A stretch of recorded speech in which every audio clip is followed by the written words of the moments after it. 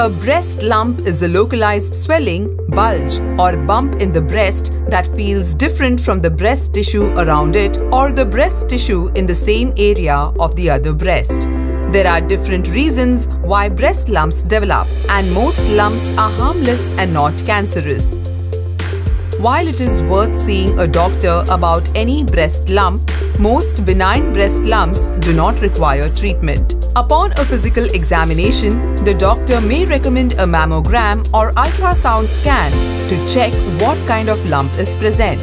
If there is a cyst or a fibrous lump, they may recommend monitoring the lump without taking any further action.